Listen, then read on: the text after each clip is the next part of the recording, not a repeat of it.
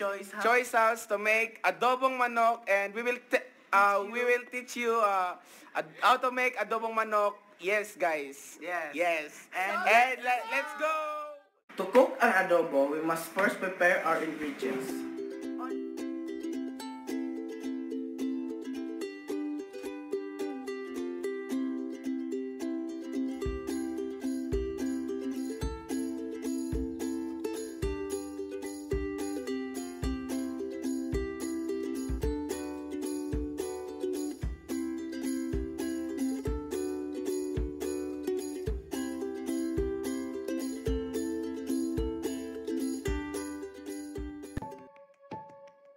So first step, we must heat the pan. Then we put oil. Next is we put the garlic.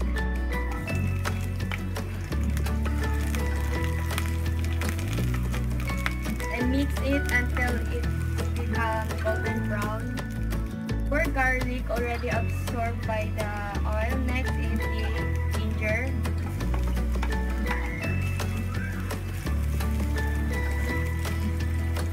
And then the onion.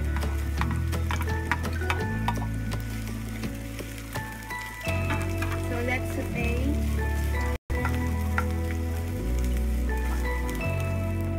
Done mixing. Next we put the chicken.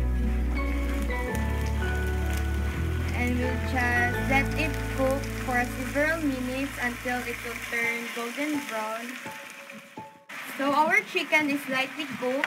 Next is we're gonna put the Silver Swan soy sauce.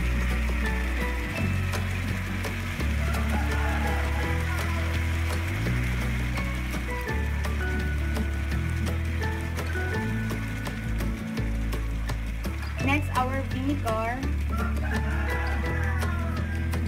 together with our peppercorn.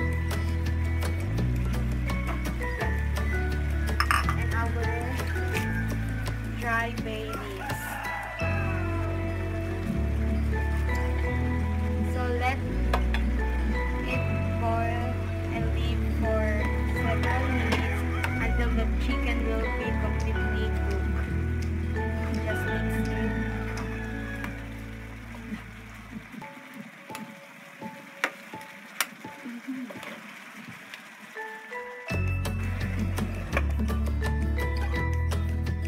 Already boiling. Next, last step is we put sugar so that our adobo will become sweet and it becomes more yummy and tasty.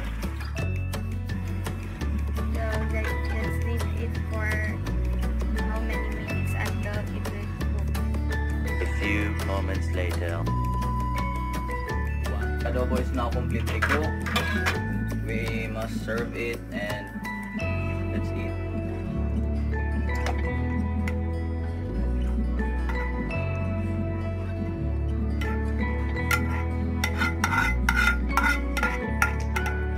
Final chicken adobo.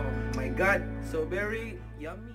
So hi guys, that's it. And don't forget to like, comment, share, and subscribe. Yes. Bye.